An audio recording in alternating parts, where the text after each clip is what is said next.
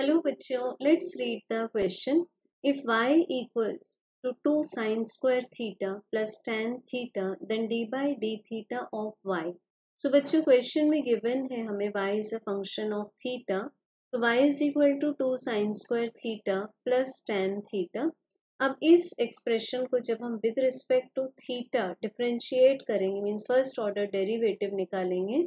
So this is d by d theta of 2 sin square theta plus d by d theta of tan theta.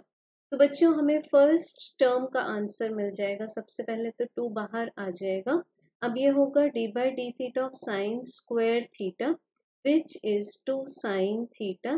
And because ये function of a function है तो हम फिर से d by d theta of sin theta लेंगे which is equals to cos theta.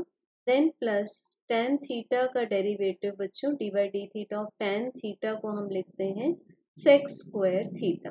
सो हमें answer क्या मिल जाएगा 4 sin theta cos theta plus sec square theta. अब बच्चों यहाँ से एक अल्टरनेट हम एक्सप्रेशन ले सकते थे. 2 sin थीटा cos थीटा को हम एक्सप्रेस कर सकते थे sign of double angle, multiple angle. सो यहाँ से हमें आंसर मिल जाएगा 2 sin 2 theta plus sec square theta. It means बच्चों हमारे पास करेक्ट आंसर आ जाएगा ऑप्शन बी. Thank you.